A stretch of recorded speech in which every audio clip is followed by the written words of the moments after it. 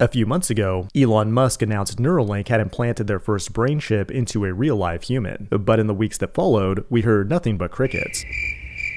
Based on the prior testing results with monkeys, doctors, scientists, and Elon haters all over the world feared the worst. They assumed the encephalon likely exploded, and patient 0 did not survive. Finally, yesterday we learned the truth. The Neuralink install was a success, and the results are absolutely mind-blowing. First ever user of the Neuralink device, and I think you're my only telekinetic friend that I have. Yeah, I hope so. It is March 21st, 2024, and you're watching The Code Report. This is Nolan Arbaugh. He's a 29-year-old who was paralyzed from the shoulder down in a diving accident. That's not the best card to be dealt in life, but over the last few weeks, he's gained telekinetic-like abilities that seem impossible at first glance. Like here, he's controlling a mouse cursor to play games like chess and Civ 6, using nothing but his thoughts. There's no eye tracking or sensors other than the chip in his brain. In today's video, we'll find out exactly how this crazy technology works and make some predictions about where things are going in the future. But first, I think humanity owes this guy a huge amount of respect and appreciation. The average person thinks they're brave for being an early adopter of the Cybertruck, but it takes real balls of stainless steel to order the Foundation series Neuralink. What's crazy is that the chip itself is not installed by a human surgeon, but rather a surgical robot. After drilling a hole into your cranium, it implants a bunch of tiny threads that are finer than a human hair. It uses a tiny needle like a sewing machine to weave these threads into your brain. Each thread contains high-density electrodes, which are capable of detecting electrical activity, also known as brainwaves. The N1 chip has 1,024 electrodes distributed across 64 threads, which means you have 16 electrodes per thread. To put that in perspective, a typical electroencephalogram will have around 20 sensors, and they typically max out around 256 electrodes. In addition, they're on the outside of your skull, which means you're more likely to get interference before that signal reaches the electrode. The only real advantage is that you don't have to drill a hole into your skull. The N1 transmits data wirelessly and is powered by a small lithium-ion battery, and that battery is charged wirelessly from the outside via an inductive charger. But the big question here is, how is this guy actually moving a mouse with his thoughts? Well, in order to understand that, we need to learn a little bit about brainwaves. When you're asleep, your brain emits low-frequency delta waves around 2 Hz. When you wake up and become a little more alert, they increase their frequency to alpha waves at around 10 Hz. And then finally, when you become highly focused, like when solving a coding problem or playing chess, they become gamma waves at around 35 Hz. And that's what we're most interested in measuring because we can recognize certain wave patterns, just like a sound wave, which can identify a distinct thought in your brain. They didn't provide a ton of detail in the Neuralink video, but he might have a thought, like move my right arm, that creates a specific type of electrical signal in his brain. The chip itself can then pick up on that, which triggers an action to move the mouse to the right. But that doesn't happen magically right after the surgery. There's a brain-computer interface where the end user needs to practice a bunch of movements